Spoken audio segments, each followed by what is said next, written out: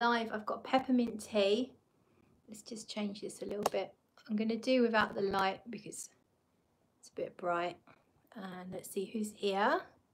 Francis, Scott, thank you, says welcome home. Hey Scott, hey Francis.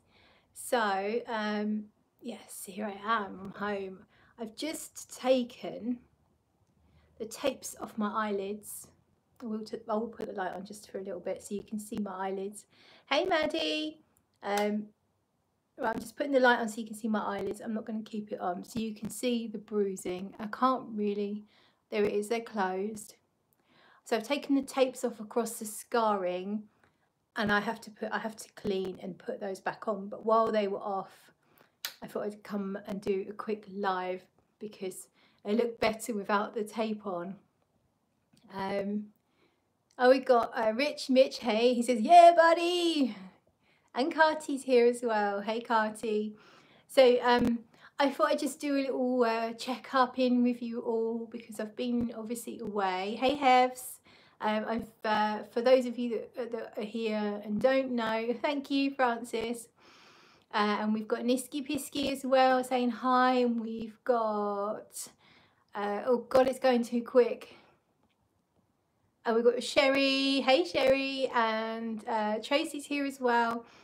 Wowzers, there's a lot of you. And we've also got sibling.ca. Hey, you look beautiful. So glad that you're on the mend. Thank you. So for those of you that don't know, I'm going to go over it really, really quickly. Thank you, Maddie, saying it's good to see you looking so well. I thought my breast implants were causing me a lot of health issues. There's something called breast implant illness. It's not really recognised by professional, by the medical profession, but there are hundreds of thousands of women that have problems and they're resolved when they have them removed. So I had an operation to get mine out. I've got my tits out again, and I went to Lithuania to have it done. So I've slightly lost my voice. Hey Barry, hey Claire, looking radiant, so happy the surgery went well, thank you. And Drawn by Senses here. Hello Claire, how you doing? Thank you, really good. My throat's going, so I've got a peppermint tea, cheers. I never drank peppermint tea in my life, but we'll get on to the reasons behind it. So yeah, I went to Lithuania. I actually managed to get a cancellation. So they were booked up. This clinic comes highly recommended. They're called Nord Aesthetics and they're in Kaunas in Lithuania, which is not too far from the airport. And I was trying to get booked in with them a while back, but they were fully booked way up till spring, summer.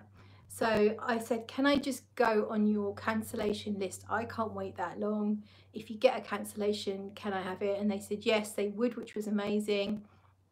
Rockdown Plus says, welcome back. Thank you, Rockdown Plus. John says, peppermint tea, bad tummy. Yeah, we'll get to that. So I got a cancellation. They rang me up and everything just fell into place. So I had, the operation was actually approved to have it here for free on the NHS. But with that comes an unknown waiting list. So I didn't want to, I just wanted to go with whoever would get them out quickest. And Lithuania called and said, look, we can do it next week, which was crazy scary, like to think that I have to travel in these times with the confusing stuff, you know, with what tests you have to do and all the rest of it. But everything kind of fell into place because they the date was when I was already off work for 2 weeks, so that was perfect. I had no other plans, and Lithuania suddenly went from amber to green just before, for 2 days before I was due to fly out. Everything went so perfectly in my favor. It was amazing. I even got the surgeon that was the most talked about and highly recommended in a Facebook group. Her name is Goda, really lovely, empathetic, fellow curly haired lady. And so she was my surgeon. She would have been the person I would have chosen, but because it was a cancellation, I wouldn't have had that choice. So I was just lucky. And so whilst I was having my implants removed, I'd already inquired about getting my eyelids done. So upper eyelid surgery, it's called upper blepharoplasty, which basically my eyelids were a bit too much. They were too much. They were kind of like too much skin, and they would hang down, and it just looked aging, and it made me look tired. Hey Lizzie Bean. And it's something I wanted to do for a while. So when I initially inquired with them, I also inquired about that, and they were able to do both operations. Lizzie's driving, don't tell anyone, driving and watching. Don't watch, keep your eyes on the road. You don't need to look, you just need to hear, okay? So they were able to do my upper eyelids as well as the implant removal. And with the implant removal, I also had a lift, and I had the scar tissue removed. So it's actually quite an intense operation. It's not a case of just cutting you open and pulling out the implant, because they have to get the scar tissue as well, because the scar tissue is what gets, it can carry all of the poisons from the implants. So implants are actually made of a lot of toxic materials, and they can leach into your body over time. If you imagine how hot your body is all the time, and you've got carcinogens in there, so you need the scar tissue removed as well. And then of course they did a lift, so that was more cuts and shifting stuff around. So I think it was about 3.5 hours, the operation, and everything went really smoothly. The clinic, they pick you up from the airport, they take you to your accommodation, and then they take you to all your appointments. They text you the day before and tell you what time they're picking you up, and then obviously what time they're picking you up for your surgery. So the clinic were amazing. Absolutely highly recommend if anyone needs to have anything done. They don't just do plastic surgery, they also do what I think they call bariatrics. So a lot of people come from all over the world. They have Americans and Canadians and everyone from all over Europe coming for various operations. So I highly, highly recommend. They treated me really well, looked after me brilliantly. And I saw the pictures of my implants in their capsules. So she managed to get them out inside the capsule still, because what happens is if you cut the capsule whilst it's still in your body, there can be some nasty fluids inside the scar tissue that can then of course you know, go into your body and be absorbed, which you don't want. So she actually managed to pull them out with the scar tissue around. It looks gross. If you're interested, you can easily find pictures and videos online.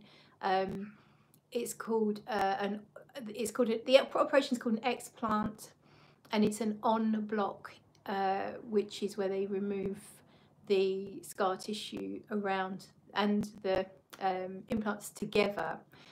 So I've seen pictures of the scar tissue. I think she said one side was the scar tissue was a bit thicker than the other. One of them did have about, I think she said 20 cc's of some sort of liquid in, which she wasn't too worried about. There is a rare cancer linked to these implants, so particularly the ones I had, which is textured. So they've got a texture on the outside. They were very popular for a long time, but then they've now been linked to causing a rare kind of cancer and some other issues as well. So you have to have the capsules tested for that cancer. So she sends my scar tissue off to check that you don't have this cancer. If you do, for the most cases, just removing the implants and the scar tissue is the treatment. So even if it comes back that there is any cancer in the scar tissue, generally speaking, you've probably already solved the issue by removing them. Not always, but so that's not anything I'm worried about. I didn't have any of the other symptoms, but just be aware of it if anyone has implants or is thinking about getting them. You need to be aware of a risk there as well. So yeah, then when I came round from the operation, I didn't feel, I mean, obviously I didn't feel great, couldn't move too much, but they'd given me something to stop me being sick, which was amazing, because the last 2 times I've had operations I felt really nauseous and actually being sick, not for a very long prolonged period of time, but you don't want to be sick when you've just had surgery, because you could potentially pop a stitch or something. You don't want to be straining. So a really embarrassing thing. So I actually had to share a ward with another lady, a lady from Sweden. First of all, I didn't know what she was in for. She didn't know what I was in for. We just got chatting, and then I said, well, I'm getting my implants removed because I think they're making me sick. And then I said, what are you getting done? And she said, I'm getting implants. I felt so bad.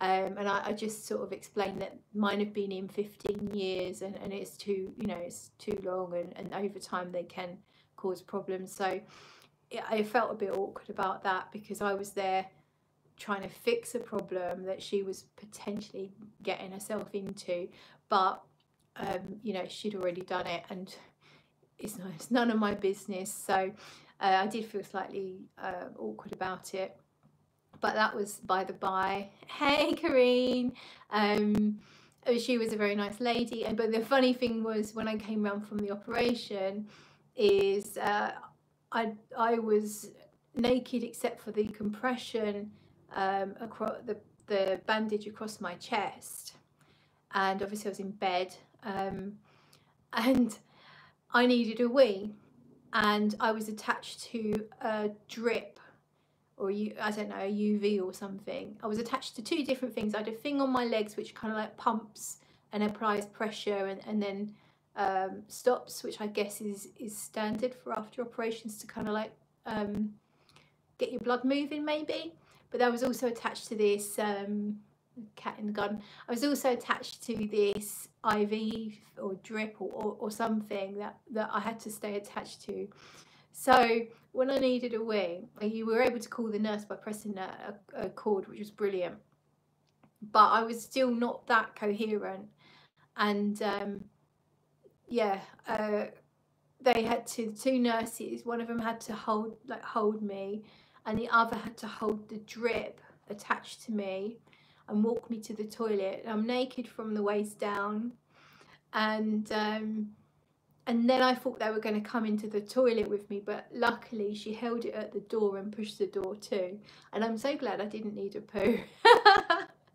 But I think that's highly unlikely anyway. But it was just a bit embarrassing, you being shuffled across the room, and of course I've got my roommate sat over there, and I remember saying, this is so embarrassing, and they were like, don't worry about it. But yeah, it had to be done. So they pumped me full of antibiotics, and then they gave me a load of antibiotics, and this is where the peppermint tea comes in. So I was taking the antibiotics. I had a different one to take just once a day, and then I had one to take twice a day. And I guess it's all precautionary, but last time I had antibiotics, I had an infection, and I didn't have a good reaction to that. So I should have known that this wasn't going to work out too well, this amount of antibiotics. But I had stomach pains pretty much since the operation, and apparently that's normal with antibiotics. Most people will get some stomach pains, but it seemed to sort of get steadily worse, and it got to the day before I was flying home, and I was literally limping because my stomach was so bad. And so I'd had some food, I went back to my room, and I just kind of laid down, and then I started getting the worst pains in my stomach. It felt like someone's taken my intestines and wringing them every now and then there was like a storm of butterflies would come, and it was like a storm of butterflies inside my stomach, like violently fluttering, and then the wringing of the intestines, and then so that was keeping me awake, and I needed to get up to fly home. So that was really unpleasant, and of course I ended up with diarrhea as well by the early hours of the morning. Oh my god, it was just horrendous. But actually luckily that stopped by the time I got picked up to go to the airport, and since then I've been trying to look after my tummy. So that's why I've got peppermint tea, I'd pretend it's nice, but it's really not. Hey Erin, Erin's here. I loved your video on what's it called, the new Parfums de Marly. I was interested to see your video, Tara's video. I want to say Oriana. Is it Oriana? Yeah, it is, isn't it? Yeah, I had a feeling it was gonna be. Hilary says, oh, peppermint tea is my favourite. Hey Hills. Yes, Oriana. I had a feeling it was going to be nice, but not mega amazing. How do you feel about it now? Because I looked at your comment and you said you definitely quite like it. But I wonder if it's like a lot of people are saying it's comparing it to different stuff. So I'm curious to try it, but I have low expectations. It's the okayest $320 perfume ever. Okay, that's what I thought might be that sort of answer. Yeah, it's not worth it, no. Oh. I still want to try it. I try it and form my own opinions. But it's weird, it didn't come with a load of hype, did it? It's like just suddenly there it was. There was no lead up to it, which is, you know, usually what brands do, isn't it, to sort of build a bit of hype to get some sales and some excitement going. So it's funny how it was just suddenly it wasn't there and then it was. The dry down is much more clean, sweet, creamy. Okay. Corinne says, sometimes I'm glad to be allergic to antibiotics. Oh my, yeah, they're so bad for you. So I obviously stopped taking them. I've not taken any more. I just hope that I don't get any infections, but it's not worth it. It's agony, and as I say, my stomach's still a little bit sore. Tracy says, I have peppermint tea, evening and early morning, definitely a soother. Yeah, I'm gonna try and be a lot healthier now. You know, I've got rid of this toxicity.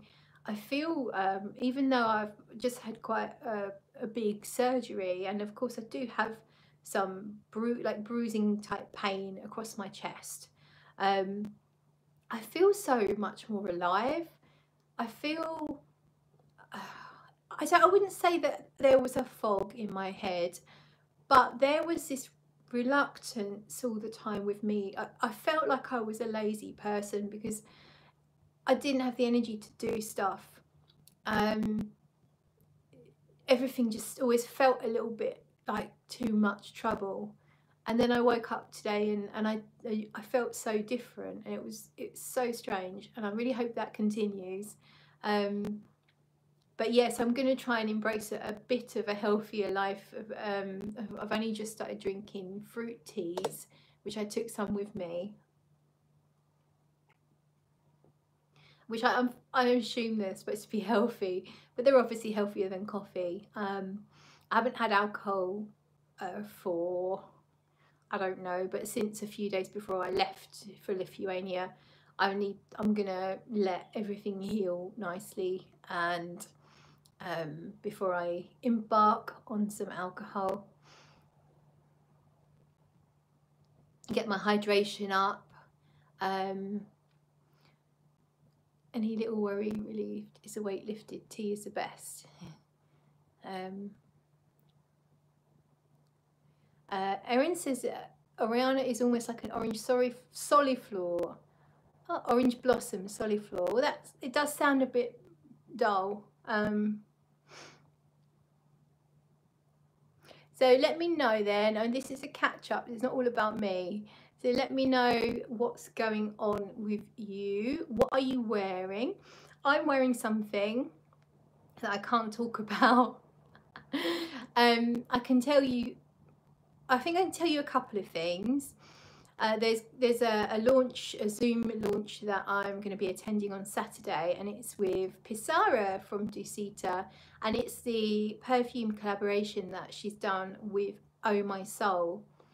And talking of orange blossom, that's all I'm going to say. I'm wearing it, and she did ask people to try not to try it, but there was no way I wasn't going to try a beautiful little travel size. I'm not going to show you because she did ask people not to say anything about it, but just so you know, is Smurfygurly approved, and I'll be telling you a lot more about it when I'm able to, but I'm wearing that and it is beautiful. Let's have a look. Erin says my body doesn't process extreme painkillers very well. I was given oxycodone when I had my gallbladder out, and they had to give me another medicine to make me sleep through the nausea. Oh wow, that's horrible. Erin's wearing Le Labo's Gaiac 10, which is a Tokyo City exclusive. Taffy's here. Hey Taffy, she says couldn't tolerate the heavy duty stuff when she had shoulder surgery. Heather's wearing pink praline and a lot of it. What's that? Tell me more. Tracy's hoping to join in on Saturday for the Dusita launch. Probably can't, as youngest can't be quiet. Oh, you can probably just mute the mic, Tracy. It's probably, well, I can't imagine, I don't know. I say we probably don't have to talk. I don't know, but I'm sure they won't mind if you mute the mic and just say that your son's a little bit noisy. Hey Christy. Frances says she's wearing haute couture. Karine knows a little bit about the new one from Ducitus. She said a few words about it, so I know something is coming. Can't wait. She's very talented. Yeah, I think this is my favourite of her line so far. Yeah, it's really beautiful. Karine's wearing Armani T Oolong.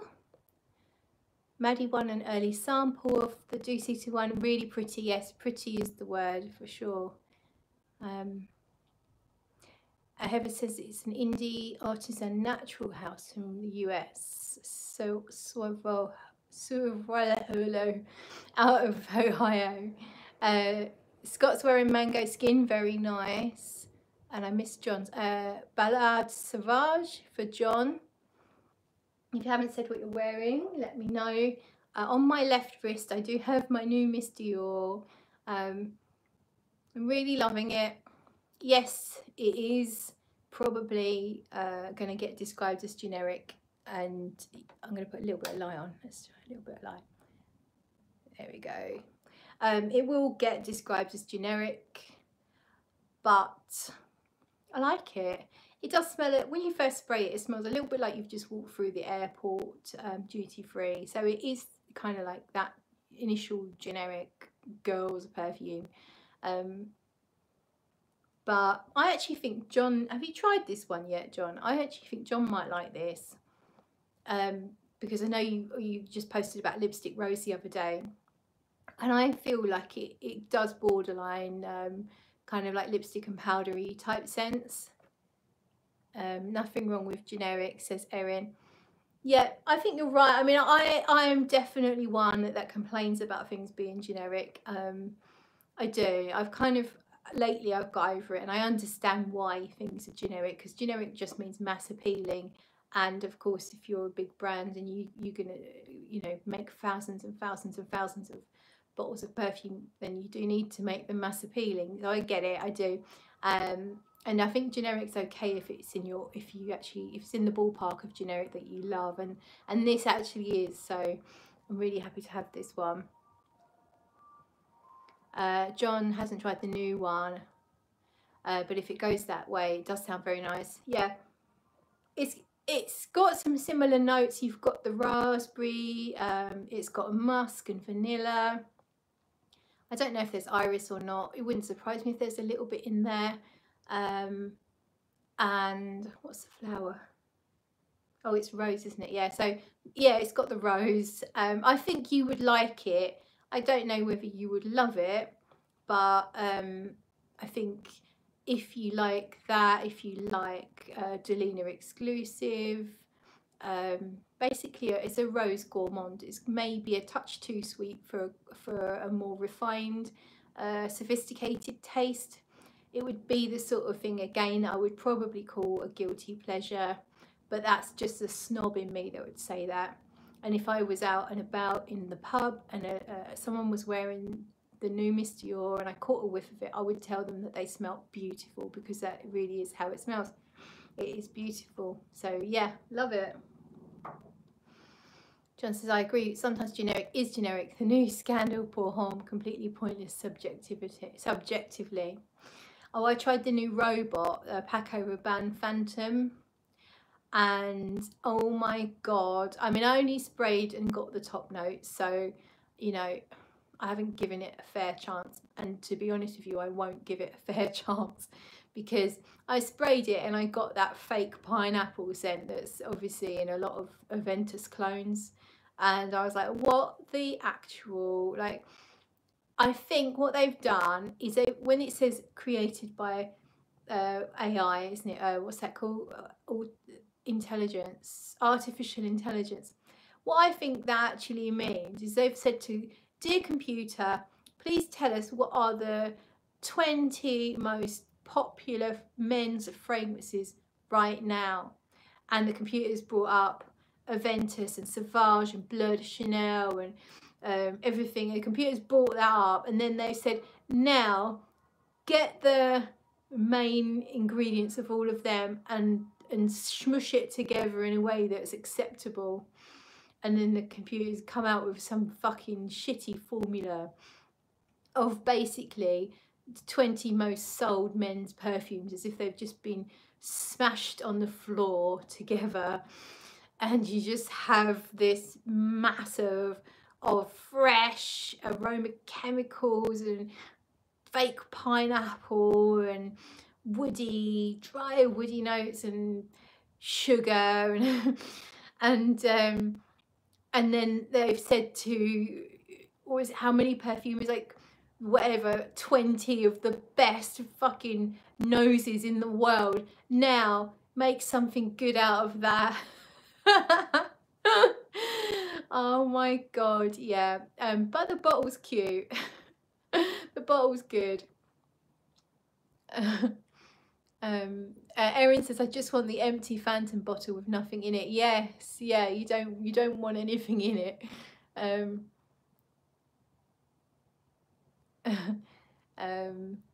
Pineapple upside down cake is what I'm about. Never smelled Aventus, says Heather.